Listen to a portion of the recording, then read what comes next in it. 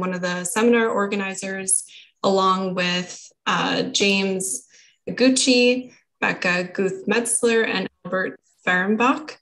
If this is your first time attending these sessions, our PCE3 seminars take place every 3 weeks, and they cover a range of disciplines within prebiotic chemistry and environments. Sorry, one sec. And the primary focus of the PCE3 seminar series is on research that is being conducted by early career researchers. The first portion of today's session will consist of presentations from our guest speakers. Our two main speakers today are Sukrit Ranjan and Meng, and we'll have a short topical introduction from June Korenaga as well. And then the second portion of the seminar will be an open question and answer period and a discussion with our 3 guest speakers. And at that point, we'll be opening up the Zoom chat so that you can type in any questions that you might have for the speakers. And we will also have the opportunity to continue the science discussion after the seminar through our PCE3 Slack group. If you have not joined the Slack group already, we'll be posting a link in the chat so that you can sign up and continue the science dialogue after the seminar. So with that, we will go ahead and get started with today's presentations. And to start off, we will be having a short introduction from June Korenaga. So I'm going to stop sharing my screen. And June, if you'd like to start putting up your presentation, I'll just give you a quick introduction to June. So June is a professor of Earth and Planetary Sciences at Yale University. He received a PhD from the MIT Woods Hole Joint Program and was a Miller Fellow at UC Berkeley before joining Yale in 2003. He has worked on the thermal and chemical evolution of Earth and Earth-like planets by integrating geology, geophysics, and geochemistry in recent years. And his group is focusing on early Earth dynamics and its impact on surface environments. And with that, June, if you'd like to go ahead. Okay, thank you, Danielle. Okay, so we now have quite a few talks given for this PC3 seminar series, and many of them touched on or were based on the notion of wet-dry cycles on exposed land, which we can trace back to Charles Darwin's famous speculation on the origin of life with a warm little pond. And I believe Sukrit's presentation today is about chemical requirements for such wet-dry cycles to work and their implications for the early Earth environment. But at the more fundamental level, for this hypothesis to work, we need to have exposed land to begin with, and this is where geology becomes important. Now, the problem is that the early landscape at first sight may not be quite favorable for the idea of wet-dry cycles because there are at least 2 factors pointing to the possibility that the early Earth was a water world. That is, the entire surface was covered by the ocean. So there was no exposed land. So what are those factors? First, it takes time for continents to grow to the present day level. So we may not have enough continents to go above sea level in the early Earth. And second, we know that plate tectonics steadily brings water from the surface to the interior over the geological time. And this means that the past ocean had to be bigger than the present day ocean. And current estimates suggest that the early ocean could have been twice as much as the present day ocean. And this also makes it difficult to have exposed land. Now, these are just qualitative arguments for water world. And we can try to quantify how much exposed land could have existed in the past by building a geophysical model for the Earth's landscape. But this is actually a very difficult problem because to find out how much exposed land we have, we need to know not only what's happening in the continental domain, but also how the oceanic domain is doing at the same time. For given ocean volume, it is a relative buoyancy of the continental domain with respect to the oceanic domain that determines the extent of exposed land. So we need to know pretty much everything about Earth's evolution. We need to know the mass of continents and their thickness. We need to know the ocean volume. We need to know the thickness of oceanic crust, and also the thickness of lithospheric mantle beneath it. We need to know how hot the mantle was, how fast plates were moving, and so on. And all of these things can change with time. And in the last several years, my group has been working on the evolution of these various components. And Meng's presentation is mostly about the evolution of continental crust. And I hope that non-geologists will appreciate the subtle nature of this geological foundation for the notion of wet-dry cycles. And I guess that's it from me. Thank you.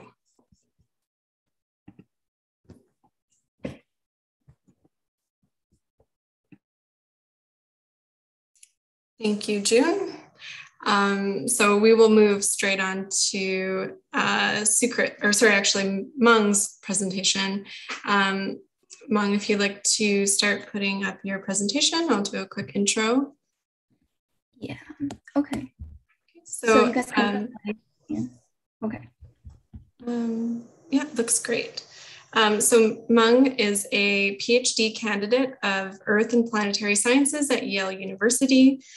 She worked in the earthquake administration of China as an analytical researcher between 2012 and 2016, after receiving a Bachelor of Applied Chemistry from Central South University. From 2016 to 2018, Meng Guo was sponsored by the Fulbright Scholarship and received a master's in geochemistry from the University of Maryland, College Park. She is currently focusing on the history of crust mantle differentiation on Earth using geochemistry and geodynamic constraints. And you're welcome to go ahead. Thanks, Meng. Okay, cool. Thanks, June, for the introductory talk, and thanks, Daniel, for the nice introduction. So as you know, my name is Meng Guo. I'm a fourth-year PhD student at Yale University, and I'm currently focusing on the history of crust mantle differentiation on Earth. And through today's presentation, I'm hoping to explain how the geological data can inform us about the early conditions of the Earth. So specifically, the early development of the continental crust and the onset of plate tectonics. So as we know that the evolution of continental crust has always been a hot topic in geology, because it is one of the important features that can characterize Earth. Oh, sorry. Cool. So if we take a look at our solar system, we see that among all terrestrial planets, only Earth has developed a dual crustal system. And the relatively low density and great thickness of continental crust allow its surface to be exposed above sea level, providing a unique environment for life. Also, through continental recycling and reworking, this can provide a negative feedback to the carbon cycle. And carbon dioxide is one of the most important greenhouse gases. So the negative feedback can contribute greatly to the long-term climate stability and biological evolution of the Earth. And in my talk today, I would like to first explain the relevance of continental formation to the early environment of Earth and the origin of life. And then I will explain in detail about how we can infer the history of continental formation using constraints from atmospheric argon. And last, I will end the talk with a likely scenario for the early Earth evolution. So to begin with, we know the origin of life can be traced back to the Earth's first two geological eons. The unequivocal data of life can be dated back to 3.5 billion years ago, and the record may be even pushed back to the early Archean or the late Hadean. The synthesis of complex biomolecules involves polymerization of nucleobases into nucleotides and nucleic acids, which requires very precise thermodynamic conditions. So as a result, the important questions to ask are, what would the Hadean world look like? and how could it facilitate the origin of life? And there has been two major hypotheses of the origin of life. One of them is Charles Darwin's warm little ponds. So in these ponds, allows for the long-term polymerization through seasonal wet-dry cycles. Well, the other hypothesis is that life originated in the deep sea hydrothermal systems. And in today's talk, I would like to focus on the warm little ponds hypothesis because it requires land masses that expose above sea level. In order to have a substantial amount of land mass that to be exposed above sea level, you need to have a substantial amount of continental crust. So by studying the evolution of continental crust, we can examine a geological foundation for the warm little pond hypothesis and the wet-dry cycles. So other than the continental crust relationship to the wet-dry cycles, the development of massive continental crust in the early Earth history also serve as an indicator for the onset of plate tectonics. This is because that continental crust has a chemically evolved composition, meaning that it is enriched in incompatible elements like potassium. So it is difficult to generate continental crust directly from melting the mantle.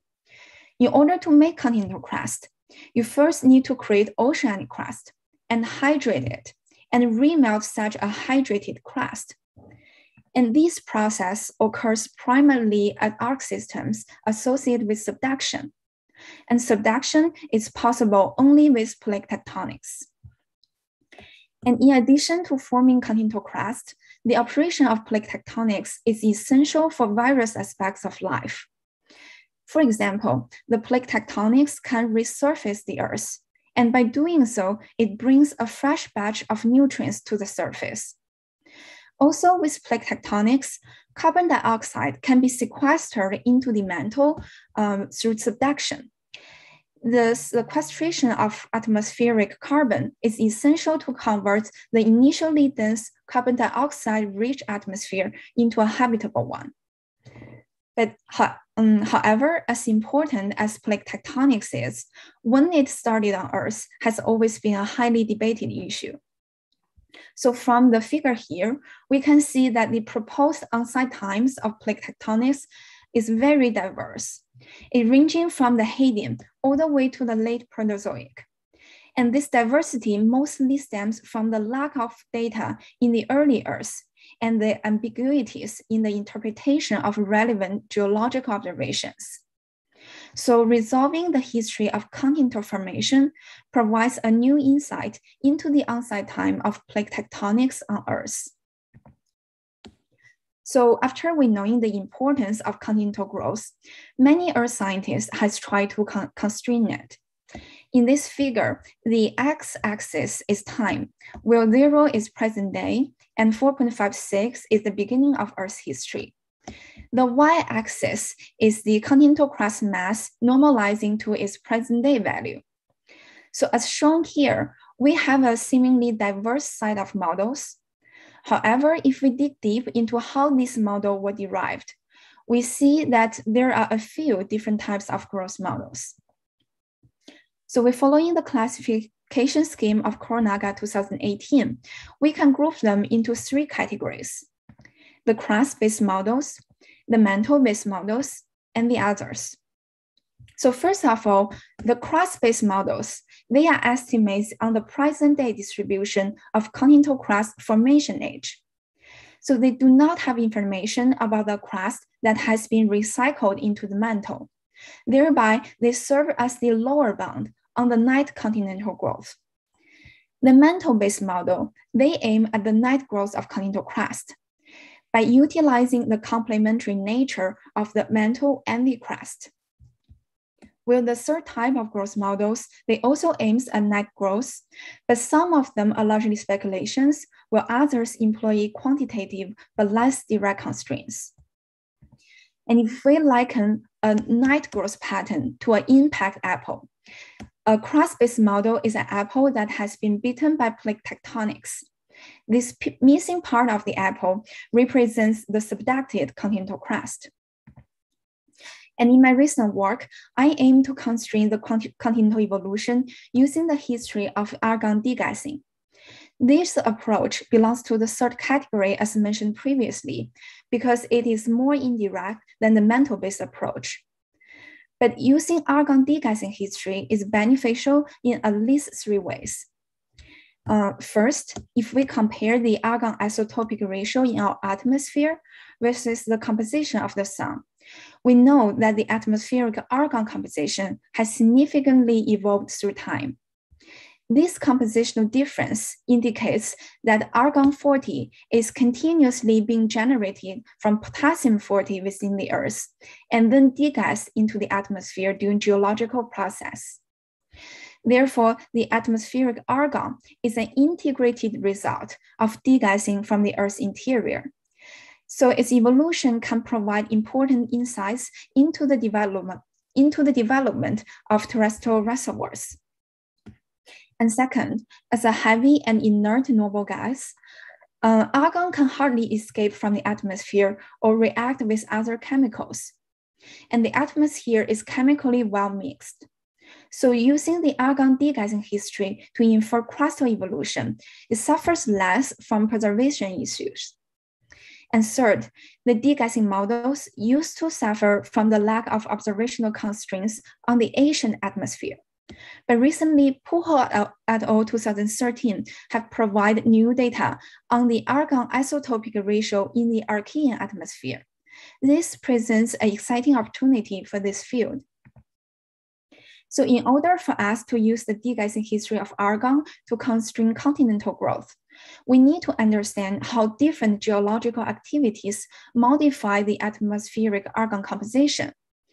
To begin with, right after the Earth's formation, giant impacts are likely to have caused significant degassing from the primordial mantle. And after that, the degassing events from Earth are largely due to mantle magmatism and crustal process. As illustrated in this cartoon, 2 major reservoirs can release volatiles into the atmosphere. One is continental crust, the other one is mantle. So the degassing process of continental crust is characterized in red in this figure, whereas the mantle degassing process are in orange. So we can see that the continental crust releases argon during its generation, recycling, and reworking process. On the other hand, the mantle degasses argon at mid-ocean ridges and hotspot islands. And we need to build a model that can capture all of these major geological activities throughout the Earth's history. So the structure of our geochemical model is shown schematically here.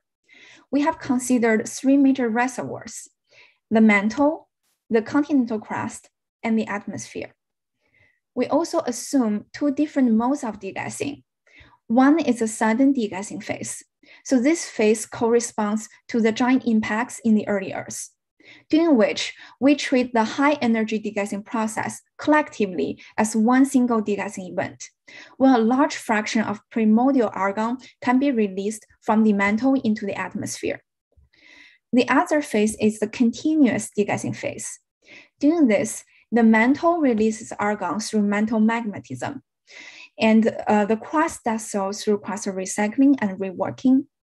The potassium-40 in the mantle can be transferred to the continental crust through mantle melting, and part of it can be recycled back into the mantle through crustal subduction. Because there are quite a few processes occurring at the same time, so how to constrain them is the key to the success of this model. And what makes our model unique is that we're the first to quantitatively explore the effect of recycling and reworking on the degassing history of the Earth. In order to do so, we make the use of the present-day crustal formation age and surface age distributions. For example, for a given night continental growth pattern, by using its differences from crustal formation age and surface age distributions, we can model the corresponding continental recycling and reworking rate respectively. So if you recall, I mentioned that the night growth of continental crust is like an impact apple. where the formation age distribution is like an apple that has been beaten by plate tectonics. Thus, knowing their difference, we can determine how much crust has been subducted into the mantle. On the other hand, the crustal reworking can age the continental crust. So knowing the difference between formation age and surface age distribution, we can model the corresponding crustal reworking rate.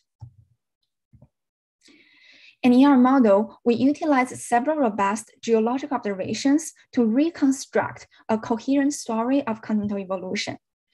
These observations provide different but complementary constraints on continental formation.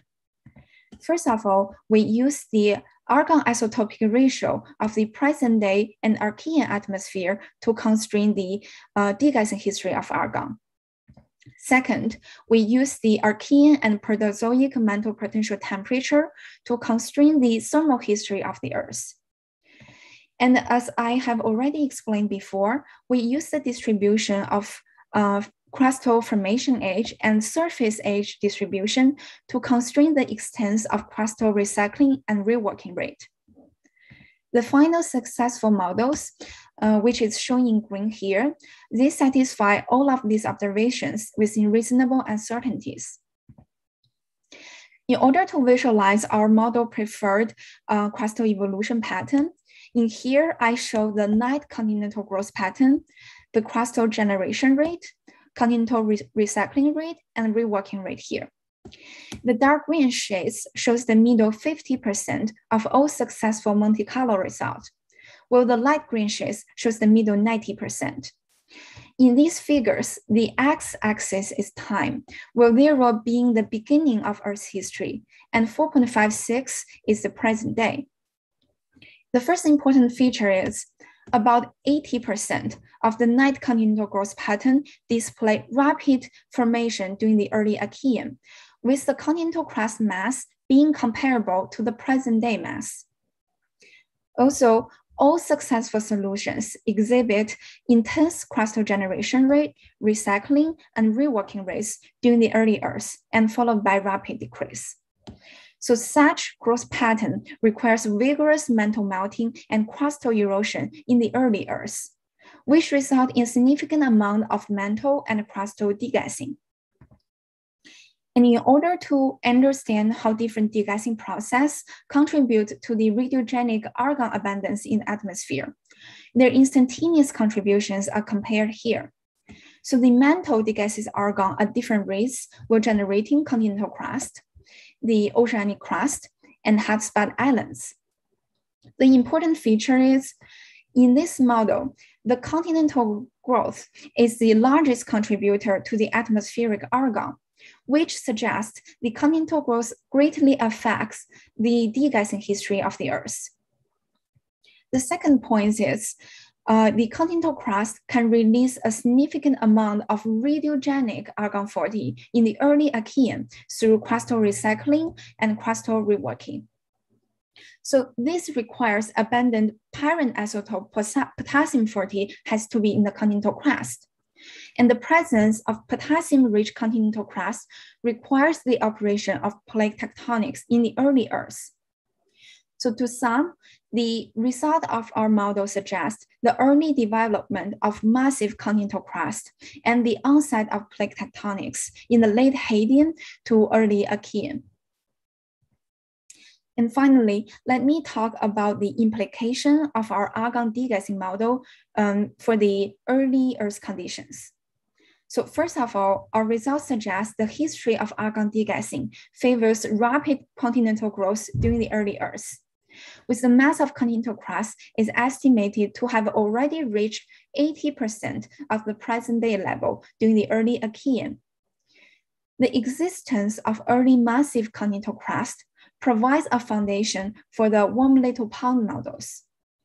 However, the extent to which the crust was submerged or subaerial needs further investigation. The second point is, our results suggest the early continental crust is highly enriched in potassium, and such enrichment is only possible at subduction zones. Thus, the operation of plate tectonics is likely in the early Earth, which also sequester atmospheric carbon dioxide through subduction. In the end, I would like to put our result in a broader perspective. I want to wrap up with a likely scenario for the early Earth conditions. And this scenario is based on results not only from my argon study, but also from our group's work on magma ocean dynamics. To begin with, imagine we are in the very beginning of Earth's history. The result of my model suggests at this time, the chemically evolved continental crust started to appear on massive scale in the Hadean. And the rates of continental generation and recycling were much higher in the early Earth compared to present day. So therefore, the rapid plate tectonics in the early Earth is called for to explain such rapid continental generation, during which the atmospheric carbon can be sequestered into the mantle. And as a result, the initially dense carbon dioxide-rich atmosphere was converted into a habitable one. Well, on the other hand, our understanding of how a magma ocean solidifies tells us that while most of the carbon is degassed into the atmosphere, most of the water must be residing in the mantle. So the Earth is likely to be characterized by a white mantle and a shallow ocean. However, the rapid plate tectonics in the early Hadean would help to eventually degas most of the water that initially stored in the mantle. Then we move on to the early Hadean. So during this time, the continental crust and the ocean were both growing due to the rapid plate tectonics. The emergence of early continental crust above sea level depends on its relative growth rate to the ocean. So if ocean growth is less rapid than continental growth, a large amount of continental crust can be exposed above sea level at this time. In contrast, if you have gradual continental growth or very rapid ocean growth, it would be difficult to have a lot of exposed land in the early Earth.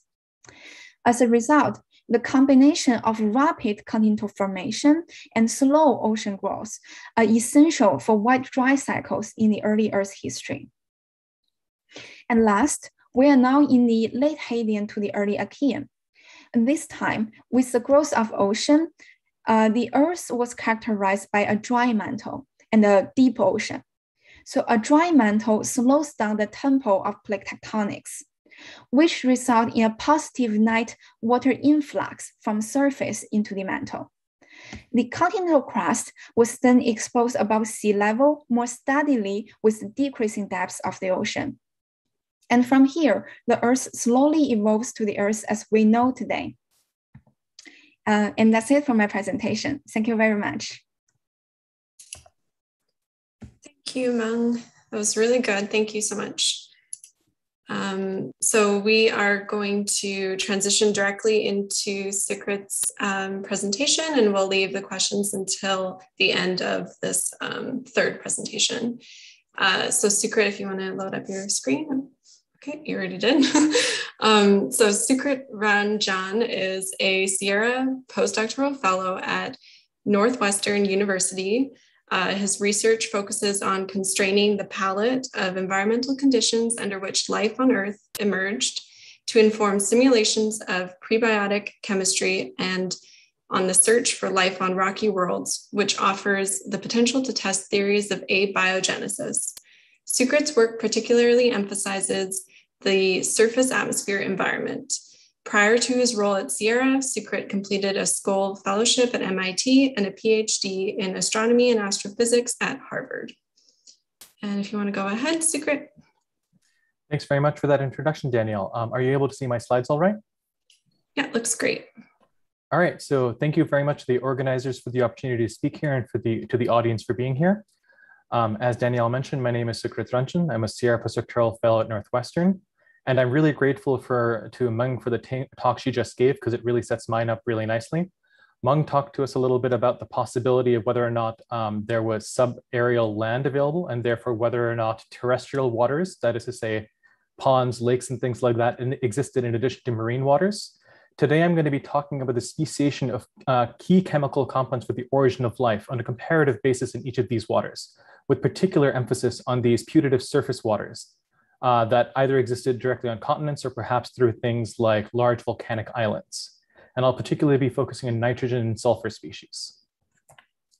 So just to give you a kind of overview, the work that I'm going to be sharing with you today is fundamentally motivated by the discipline of prebiotic chemistry, whose grand goal is to understand how to go from this to this. By this, I mean prebiotic chemistry is fundamentally trying to understand how do you go from the comparatively simple palette of molecules and physico-chemical environmental conditions that abiotic processes like volcanism and wet-dry cycles make available, and how do those chemically complexify into something that we might all agree is alive. Each of the kind of figures over here could be a talk in of its own, and in fact, early in this seminar series has been a talk on its own. I'm going to be focused on this step over here, the kind of physico-chemical milieu at the time of the origin of life. And I'm particularly going to be drilling in on just one small aspect of that, which is the availability of nitrogen and sulfur species in different natural waters on early Earth. So kind of re-emphasizing that last point, we're all familiar with the CHNOPS elements, the 6 elements, the 6 atoms, which seem to be essential for life as we know it. I'm going to be talking about just 2 of them, nitrogen and sulfur, and in the kind of molecular forms and concentrations to which they might have been accessible to origins of life chemistry on early Earth.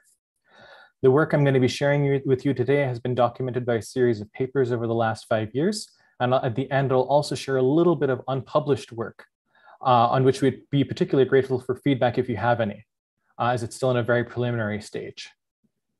But first, the nitrogen story. So the fundamental question about nitrogen in terms of the origin of life is understanding where did the fixed nitrogen that was initially incorporated into the very first protobiological molecules come from. And the idea there is that, well, we know that there was probably a decent amount of nitrogen present on early Earth, just as there is now. But the problem is that it was present in gaseous form as this N2 molecule over here. This N2 molecule has a number of very wonderful aspects, but one aspect that, depending on who you talk to, isn't quite as wonderful is this incredibly powerful triple bond, which joins these 2 nitrogen atoms together. This is a very strong bond, and it makes this molecule extremely stable. It makes it so stable, in fact, that it's very hard for chemical and biological processes to incorporate this nitrogen into molecules, particularly molecules that exist in the aqueous phase. So you can summarize the nitrogen problem is that there's plenty of nitrogen around as geological N2, but it's chemically inaccessible. How does it become accessible? Modern biology accomplishes this goal and this task by using a series of incredibly sophisticated enzymes. But even for modern biology, even with all of its biochemical sophistication, this is an extremely challenging task. It's energy intensive, and many parts of the ocean and in other ecosystems, the availability of fixed nitrogen is what limits productivity, whether directly or indirectly. And just as an anecdote, for example, fertilizer, one of the major components of fertilizer that enables the growth of crops is the availability of fixed nitrogen. So even for modern biology, this is a challenging problem to solve, and it's not solved in kind of a broad range of bioenvironments. And this makes the problem for the prebiotic era, prior to the evolution of these sophisticated enzymes, even more daunting.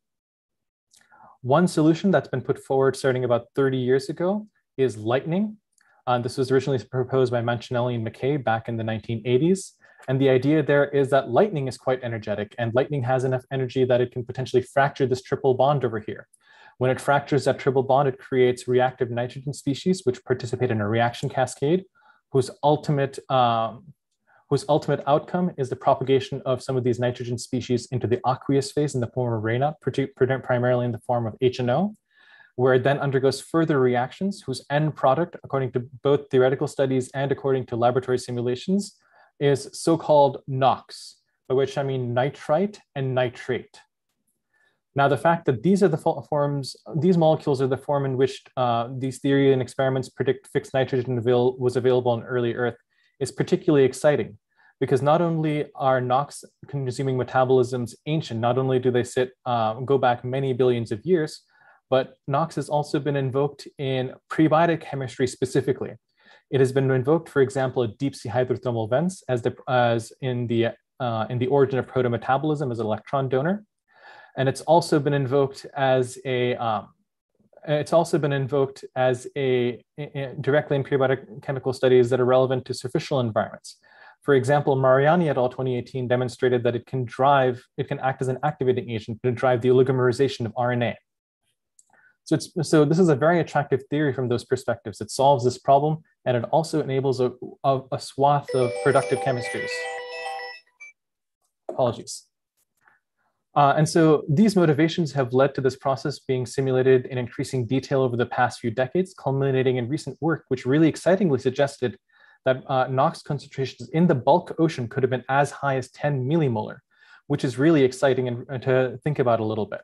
And if it's that high in the early ocean, what about early ponds? So this is the kind of thing that we wanted to look into a little bit more. And kind of when we looked at it, we realized that these results all share a kind of critical key assumption, which is that they assume that the NOx, once it hits the water, is stable in the water, unless it's processed at a deep sea hydrothermal vent. And this is broadly speaking true on modern Earth, which is a very oxidizing environment. But this picture is a little bit different on early Earth, which is a little bit more of a reducing environment compared to today. And so that's the kind of innovation we added in. We constructed a steady state model whose objective was to calculate the concentration of NOx in different aqueous environments, both terrestrial, that is lakes and ponds, and also marine. So one process that we considered, which is the one that other folks had considered, which is processing at deep sea hydrothermal vents. But there are other mechanisms which could have been active on early Earth as well. One of those is reactions with reduced species like reduced iron, both in free form and in mineralized forms, which have been experimentally shown to degrade NOx. And the presence of reduced iron is directly attested to geologically from the banded iron formations, as well as just direct UV photolysis. It turns out that UV light can quite efficiently in natural waters, that caveat is important, in natural waters photolyze nitrate to nitrite and photolyze nitrite further to NO, which is insoluble and then escapes to the atmosphere. So we built a kinetic steady state model, which builds on previous work by including these two processes, in addition to this vents process that was incorporated previously. And we considered the range of pH and temperatures that are shown on the bottom here as well. So what did we find? Our overall takeaway message is that UV light in particular limited NOx concentrations on early Earth, orders of magnitude lower than what has been proposed previously. This plot illustrates the results for the early oceans. The top plot gives on the top plot you have nitrite, on the bottom plot you have nitrate. The y-axis is concentration in molar, and the x-axis is the NOx supply flux from above. So this is what lightning is giving you. The gray shaded region over here corresponds to the range of NOx supply fluxes that are predicted from these photochemical and climate models, both ours and others.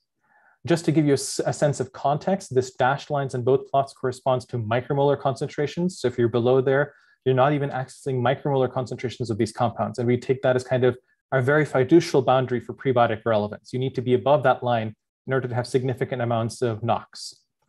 And these different colors correspond to different assumptions regarding the total amount of iron that was around. Red corresponding to less iron, blue corresponding to more iron.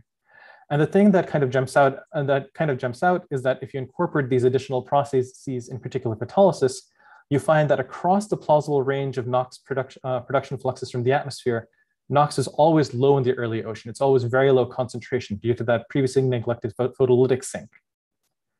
Does that mean we're up the river without a paddle? Not quite, because as Meng told us about, there's the possibility of having lakes and ponds on early Earth.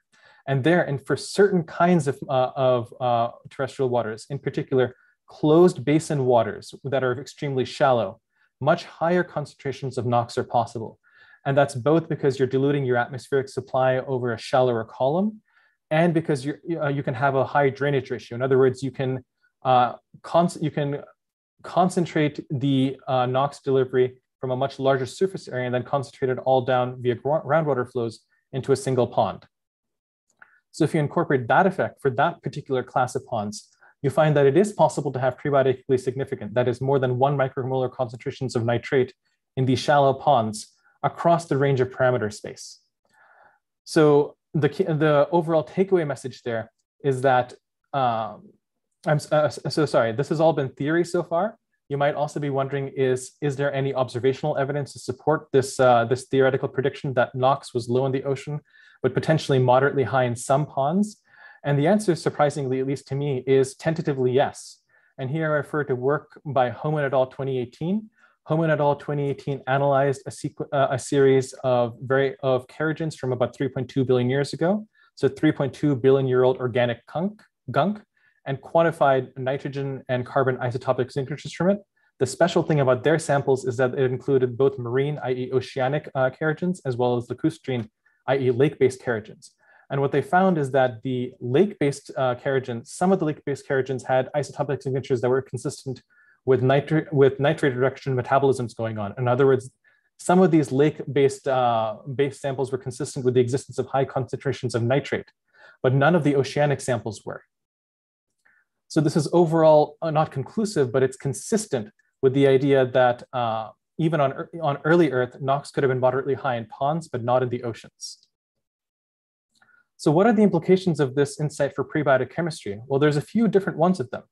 The first is that for oceanic chemistry, if you want to have your chemistry both function in the ocean and leverage NOx, you need some kind of local concentration mechanism. So for example, mineral adsorption would be something that would be interesting to look into experimentally, to explore if there's minerals that might be able to somehow concentrate NOx, for example, in pore waters, orders of magnitude above the oceanic mean. In that case, that is the venue in which these kinds of oceanic NOx-dependent origin of life chemistries could function. In the pond side, on the pond side of things, it does suggest that NOx would have been available in kind of terrestrial waters, but not in all terrestrial waters. It would only have been available in these kind of favorable environments, that is, in particular, shallow ponds and also closed basin ponds. Those which have also been highlighted by other works, for example, Toner and Catling 2020 as venues for prebiotic chemistry. The other important insight in my view for prebiotic chemistry is that most of this NOx must have been present in the form of nitrate, not nitrite. And this is significant because most prebiotic chemists prefer to work with nitrite because it's much more reactive. But from a prebiotic realism perspective, nitrate is the preferred molecule to work with. So that's the story about nitrogen. What about the story with sulfur? With sulfur, I'm going to change gears a little bit. I'm still going to talk about focus on terrestrial environments, lakes and ponds, but here I'm going to focus on what flavor of sulfur was available and in what concentrations, as opposed to comparing two different environments. And particularly, I'm going to focus on whether sulfur, I'm going to propose to you that sulfur would have been available in the form of sulfite, in addition to the forms of sulfate and sulfide in which it's already been considered to have been present on early Earth. So previously, by prebiotic chemists in particular, folks have considered hydrogen sulfide, H2S, as a prebiotic sulfur source, so as a source of reduced sulfur. And this is very attractive biochemically because our modern biology, as we know it, also uses reduced sulfur. So it's easy to, that's kind of solving that aspect of the problem already. The problem with getting high quantities of sulfide is that it requires very specific environments. You can get high quantities of sulfide in, for example, geothermal settings, such as systems that are similar to Yellowstone, or you could also possibly have gotten into the aftermath of large impacts where reduced sulfide is delivered from space. But it's a little bit harder to get significant quantities of reduced sulfur in bulk solution on early Earth. And that's because sulfur is relatively insoluble. That's why when you go to Yellowstone, you get a little bit of a bad smell. That sulfur is continually exsolving and having to be replaced from below. And as well as its first association is disfavored. So it's not possible to kind of store a lot of it in ion form. And the question we set out to ask is there a kind of more generally accessible source of sulfur that would be available to all terrestrial waters on early Earth? And the specific idea we set out to explore is the atmosphere as a source of sulfur. So we know that volcanoes outgas sulfur in the form of H2S, but particularly in the form of SO2. And when that sulfur is outgassed, it builds up in the atmosphere, but doesn't just stay in the atmosphere. It's also going to dissolve into water bodies in accordance with Henry's law. And when it does that, it's also going to dissociate. It's going to give you these sulfur-bearing species. It's going to give you sulfide, which we thought about previously, but it's also going to give you sulfur in the 4-oxidation state in the form of sulfite, which are these two molecules over here. And so we just set out to build a very simple model that modeled this process and calculated the concentrations of all three of these molecules as a function of total sulfur outgassing flux. And we found it necessary to think about it as a function of sulfur outgassing flux because that parameter could have varied quite significantly on early Earth. Early Earth had epochs of high volcanism, for example, the emplacement of basaltic plains. To give you a sense of the scale of this, the Deccan Traps in modern India are an example of basaltic plains. And at time of emplacement, they're thought to have been 3 times the size of the US state of Arizona, or I think about a couple times the size of the country of France. So this is the scale of volcanic activity we're talking about, when sulfur fluxes could have been enhanced by 2 to 3 orders of magnitude. So to do this, the key input we needed was photochemical calculations, which we drew from the literature work of Hu et al. 2013. To cut to the chase, this plot over here summarizes our first order results. It's a little bit of a busy plot, so let me walk you through it. The x-axis here demarcates the sulfur supply to the atmosphere in units of centimeter squared per second. The bottom plot shows the atmospheric H2S and SO2 as a function of the sulfur emission flux drawn from the models of Ren Yu Hu. And these top plots over here show the concentration of sulfide and sulfite as a function of sulfur emission flux. The plot starts over here at what we expect the sulfur emission flux to have been kind of at quiescence and baseline steady state volcanism. And the gray shaded region corresponds to what you might have had during epochs of intense volcanism. So this is kind of what you would have gotten transiently during intense volcanic episodes. One thing that jumps out is that the sulfide never reaches micromolar concentrations. It's always suppressed to very low concentrations. And that's again because it's relatively insoluble and because its first dissociation is not favored. On the other hand, sulfite is across this range of parameter spaces quite high. You're able to access more than micromolar concentrations of this molecule throughout. And in the most intense of volcanic eruptions, you might even get close to the millimolar regime in some of these shallow ponds. You might be wondering, what does this mean for the surface UV environment, in the sense that we know that atmospheric sulfur is also a UV shield. And the bottom line output there is that across most of the range of sulfur emission fluxes, abundant quantities of near UV radiation are available. We might then ask, okay, so there might have been this sulfide present and it probably wouldn't have blocked much of this UV, but what does that mean for prebiotic chemistry? To answer this question, we applied these insights to one case study of one of the proposed prebiotic chemistries that's been proposed, the so-called sulfidic chemistry that is articulated by the groups of John Sutherland, Matt Powder, and others. So this chemistry has a number of attractive aspects, in particular from a single set of prebiotic precursors. It can generate with selectively and with high yield ribonucleotides, amino acids, sugars, and lipid precursors. But from the point of view of what I've just told you, it has a negative, which is that it leverages sulfide, which I've said isn't universally available. So this is a special thing that has to be true for this chemistry to work. So we asked, what if you don't use sulfide? What if you just use sulfite? Does it still work or not? And the answer that we came up with was yes. And not only does it still work, it works a lot better. In particular, it works with a realistic amount of UV that was available on early Earth, which the earlier mechanism that was articulated in the earlier paper does not. This requires more UV that was available naturally in early Earth. And it works with copper as a catalytic partner, with iron as a catalytic partner instead of copper. And that's attractive because iron is thought to have been much more geologically common on early Earth. So for the price, so by increasing the realism of this chemistry along one axis, trading at sulfide for sulfite, we've increased its prebiotic realism on 2 other axes as well. 3 for 1, can't do much better than that. So that's what kind of excited us there. Since our work, others have done a bunch of follow-up work and have derived even equally, if not more, exciting results.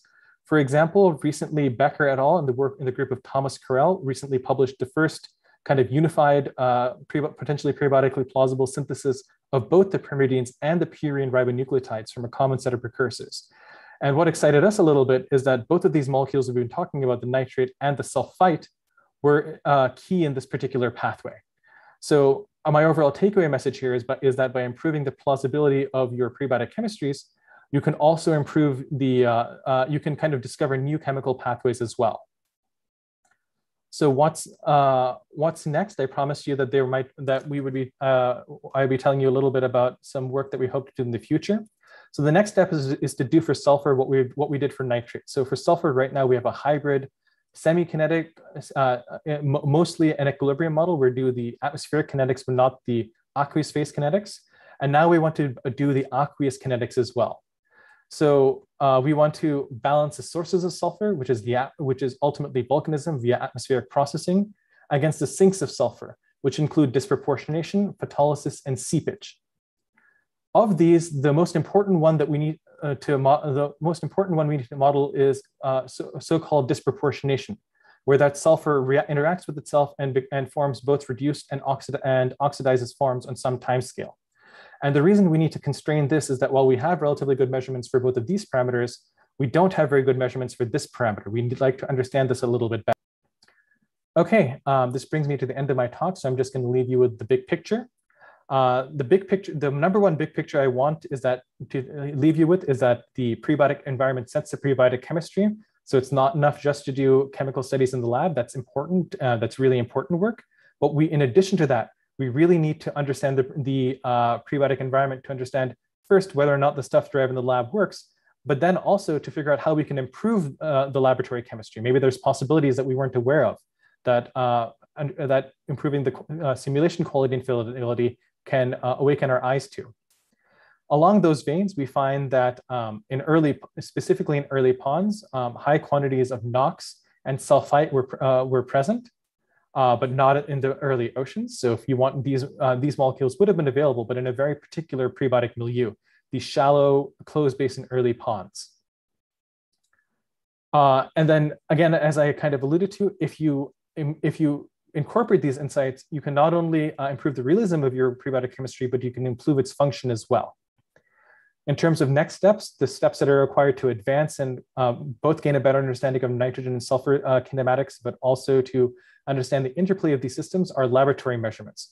We really, in particular, need to understand the kinematics of sulfite better, as well as nitrate interactions with iron. I know that Laurie Barge, for example, is leading work on the latter topic. And then I think it would be really nice if some of our geochemical colleagues could look for additional ways to test these propositions that we're putting forward. In particular, to look for more evidence of nitrogen and sulfur in the rock record. That's about all I've got. I'd like to thank our colleagues and collaborators and our funding sources, and I'll leave up my slides. And yeah, I'd love to take questions. Great, thanks so much, Sukrit. And thank you to all three of you for 3 excellent talks. So we're going to open up the chat so that we can have a Q&A session. We have lots of time for discussion. So if you have questions for any of the 3 speakers, just please feel free to type them in the chat. You can also just raise your hand and we can call on you that way if it's easier. And yeah, and I think, okay, so let's see. To Sukrit, with closed basin ponds, couldn't you postulate that any concentration is possible down to crystallization? In other words, what is the upper limit? Yeah, that's a great point. That's what initially motivated us to kind of do these follow-up studies. A lot of work had been done for the ocean, but not for ponds. And we were like, well, what's the upper limit?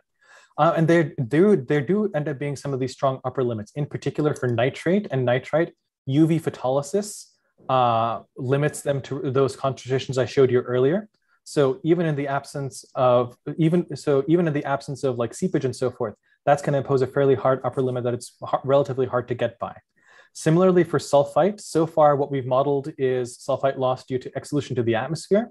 But in addition to that, in the next family of work, we're also going to look at other mechanisms that haven't been considered for anoxic sulfite loss, including UV photolysis, but also seepage.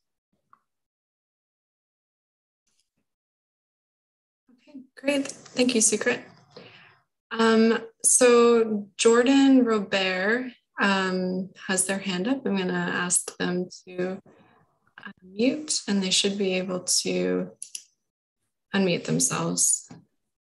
Hi, thank you. These talks were wonderful. I had a question for Meng. Can you hear me? Yes. Yeah. Okay, yeah. Great. I was wondering what you meant when you said that, I guess, the conversion of a CO2-rich atmosphere to a habitable one. Can you further explain what that meant? Yes. So the thing is, it's linked to the early, very rapid plate tectonics. So our thinking was like with the operation of plate tectonics, you can resurface the Earth quite frequently in the early Earth. So there are more exposed places for you to weathering, and that would help to sequester CO2 by forming carbonates. And also with the operation of early rapid plate tectonics, you subducted them back into the mantle. So it gives you a mechanism how to, first of all, remove the carbon into the crust and then subduct it into the mantle. Okay, thank you. Thanks. We have, I think, a couple questions from Tim Leons, or maybe it's just one. So it says, for Meng, you mentioned possible consequences on the early carbon cycle linked to a very early onset of subduction. If true, what were the primary mechanisms and efficiencies of early CO2 removal from surface environments via subduction on the very early Earth, Hadean, given the absence of organic production or burial? Was it via subducting carbonates? Would marine carbonate rocks have been important given the likelihood of low early pH in the oceans? So I think the first part of the question was similar to Jordan's. So it was like through subducting of forming and subducting carbonates. For the second half of the question, was the marine carbonate rock have important given and the likelihood of low early pH in the oceans?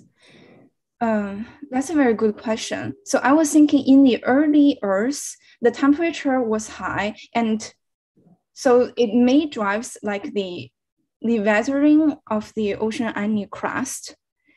To what extent, like how important it is, I think it's very difficult to determine because like, first of all, I don't think it's a very, very well known, the pH in the very early oceans. Yeah, I think it will help to sequester carbonates from the to sequester atmospheric carbon, but how important it is, I think it should remain as like an open question. Okay. Thank you, Meng. So there's a question from Helen, again for you. You mentioned felsic rock as a source of potassium. Do you have conjectures regarding how potassium got into early cells? Do you have conjecture regarding how? Oh, so so if I understand the question right, how the potassium that helps with the early cells, like the forming of the life, I think that is a little bit beyond the scope of my study. We mentioned the early source of potassium in the felsic rock as a way to explain why it will require the operation of plate tectonics, but we don't further discuss it, how the potassium got into early cells. Because so we are only using it as an indication because there were lots of potassium in the Continental crust. You must have plate tectonics to generate the felsic rock. Yeah, and what it links to the early life is because the relation of plate tectonics to the other aspects of life, like sequester carbon dioxide, lowering the temperature of the Earth, and bring up nutrient into the surface of the Earth. Okay. I'm going to bring up this question first because it's kind of directed to two people instead of just Meng. It says, Meng and June, you didn't talk about hotspots, ocean islands as possible sources of land in the Hadean for an origin of life. There might be concern about lifetime of such ocean islands. What are your thoughts? Okay, maybe I can handle this one. So, of course, I think we always have hotspot islands from the beginning of Hadean through Archean. And Meng didn't talk about it because she, in her talk, she wanted to focus on the especially expansive exposed land. And in my view, a hotspot islands like Hawaii could provide like a reasonable amount of exposed land. But if I speak to some people who are working on this wet dry cycle, if I say, you just have oceanic islands, then some people becomes a little nervous, because they think that that's not massive enough. So of course, for hotspots island, we always have them, and also we actually had the paper published earlier this year in Nature Geoscience. The lifetime of those hotspot islands could be very long. Like right now, hotspot island becomes seamounts in less than 10 million years, but it could be on the order of 100 million years if you imagine how hotspot islands behave in the early Archean. Okay.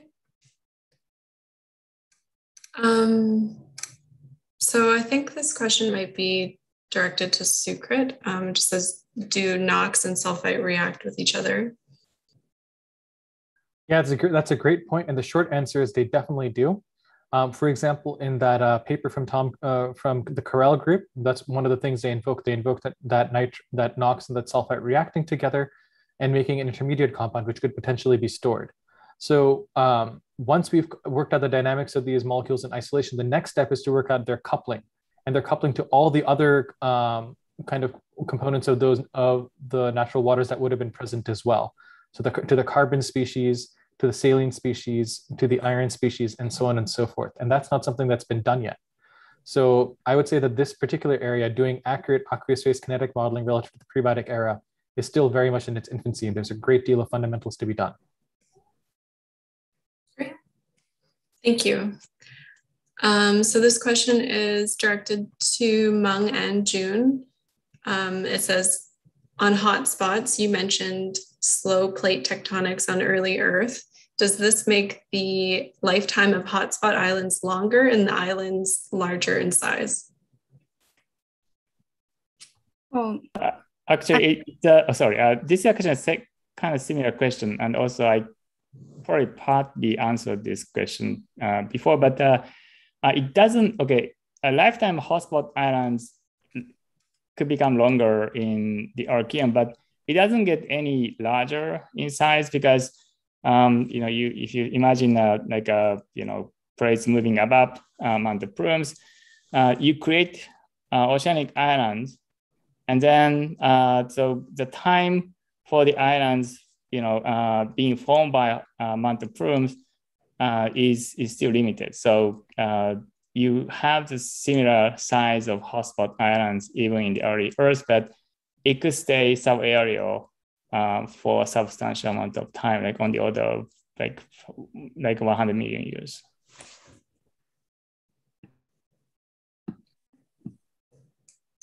I think sorry. Oh no, yeah. Go ahead. No, I think we mentioned the temporal plate tectonics is because because we are considering the shallowing of like the seafloor. So because that depends also on the amount of radiogenic heat in the seafloor, also the climb of the seafloor stays on the surface. So if it's getting older, it's getting cooler, the seafloor shallows more, and the hotspot islands may stop being like subaerial, but instead being submerged into the water. So that's how it linked to the temporal plate tectonics. Yeah. Okay. Okay, and then we have a question from Ulrich.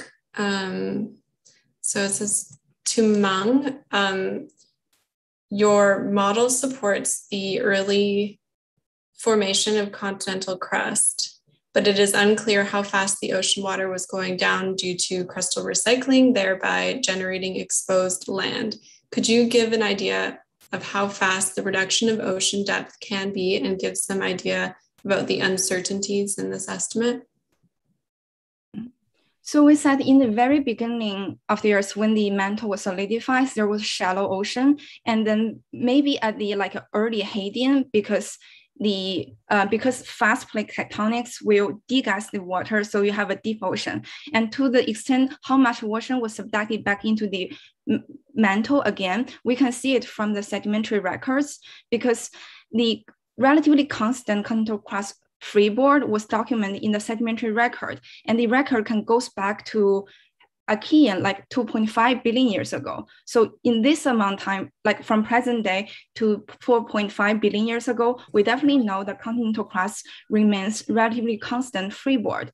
So I think the largest time scale that of the ocean from transfer from a deep ocean into present day ocean would be from the early Hadean to the end of Archean. But whether it could subducted like faster, it depends on like exactly how much water was stored in Earth. And that's, I don't think is a very good constraint, because people are still debating about how much water is in today's mantle. It's ranging from like one ocean to around like 10 oceans. So so if we don't exactly know how much water in the Earth to begin with, it's very hard to estimate an exact time that you're gonna subduct all the water into the mantle and become today's level. With the record we have now, it's definitely safe to say around 2.5 billion years ago, the continental crust have this same level as present day. Okay, thank you, Meng. So we had a question in the YouTube chat. It says, I have a question. Do you think it is more likely that a high concentration of basic life components on the early Earth occur by geological process more than enrichment from interstellar medium?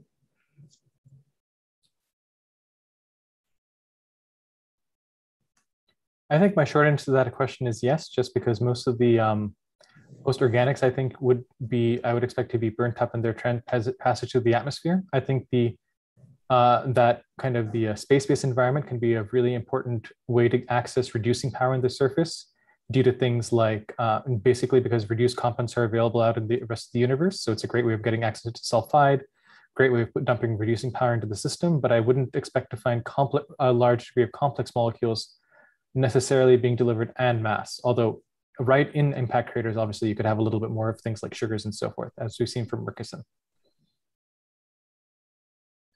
Thank you. There's a question in the chat specifically for you, Sukrit. It says, you used 2 different concentrations of iron when investigating nitrate. Is there any specific purpose for that, and why you chose those concentrations? That's a great question. I chose those concentrations to kind of bracket the range of iron concentrations that were proposed in the literature, with a lower estimate coming from some of the work of Ite Halevi, and the higher estimate coming from some work from the group at the University of Wisconsin-Madison. Great. We have a comment from Barry Goldman. It says, thank you for these fascinating talks. Meng and June, we are talking about how early formation of continental crust helps lead to life, but what about whether even earlier life helped lead to continental crust? Could life have been necessary to form continents? Any thoughts?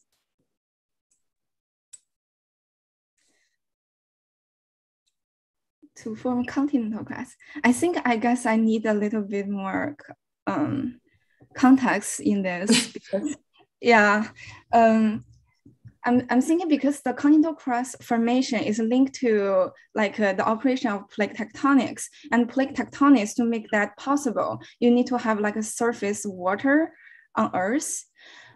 So if I think in a way like all the geologists think, unless you say like the early life can help with this issue, otherwise, from my knowledge now, I don't understand how the origin of life could help form continental crust.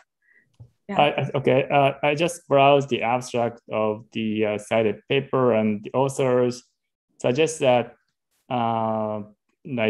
microbes could help the efficient hydration of oceanic crust by enhancing fluid rock reaction and so on. So, but I think this hydration of oceanic crust, how deep water can penetrate into the oceanic lithosphere is mostly controlled by physical conditions. So I think the contribute, maybe, having microbes could locally enhance hydration, but if we kind of step back and look at the, big picture of, how those processes proceed, my guess is it's gonna be probably a minor component.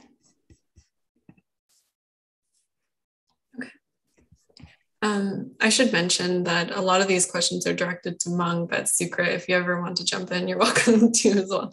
The next one's for Meng. It says, you mentioned that some geological evidence makes us confident that by 2.5 billion billion years ago, continental crust was likely to have the same area as today. Is there something special about that time period that continental crust would have accumulated to present day area at that time? Well, so first of all, I was saying like the sedimentary records tell us at 2.5 billion years ago, the continental crust have like a relative height to sea level that's similar to present day, which is called like the freeboard, continental freeboard. So it doesn't necessarily mean that this geological record tells us the continental crust likely to have the same area as today. Is there any special about time period the continental crust would have accumulated to present day area at this time? Well, I think the special thing about 2.5 billion years ago is we started to have more geological record that is as old as 2.5 billion years ago. And before like that, like to the early Archean, to the late Hadean, we just don't have much enough like a sedimentary record except for like Hadean zircon to tell us that. But you don't have the record doesn't mean you don't have same amount of continental crust in the past, because the continental crust was generated by plate tectonics, and the very nature about plate tectonics is destroying its evidence along its operation. So I don't think there is specific some very special thing about this 2.5 billion years ago. It's just at this time, we started to have more sedimentary records. Okay. I have another question for you. It says, how early formation of continental crust mediate the release? How could it mediate the release of molecular nitrogen into the early Earth atmosphere? So I don't really study nitrogen by that, but I think so since it connect to the release of nitrogen into the early atmosphere, the generate and the destroy of continental crust all releases this volatile into the atmosphere. So the generation of continental crust release those volatiles and possible like nitrogen from the mantle, destroy of the continental crust through recycling and reworking, could release nitrogen from the continental crust. So so if you have early continental crust and have rapid generation and recycling, they can both potentially contribute to the release of nitrogen into the atmosphere. Okay. Thank you. So we currently don't have any other questions in the chat. I'll see if anyone else posts anything. And of course, the speakers are welcome to have questions for each other as well, if you do. And yeah, we have about 10 more minutes. So if I don't see any more questions in the next minute, then we've had a long discussion already. So, oh, thank you, Helen. I just got a direct message from her. So I think we're probably finished, unless anybody here has, unless one of the speakers have a question for each other. No?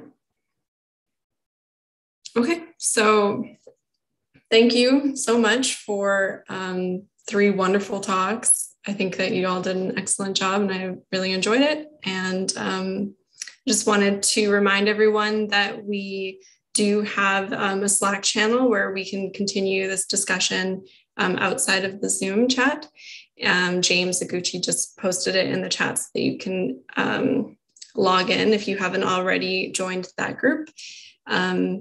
And yeah, I just wanted to say thank you again to the other co-organizers of the seminar series, as well as the PCE3 co-leads. And thank you to our 3 great speakers today. And yeah, we'll plan to see you again in 3 weeks. Thank you so much. Thank you so much. Thank you very much. Bye. Thank you for the organizers. Yeah, thank you.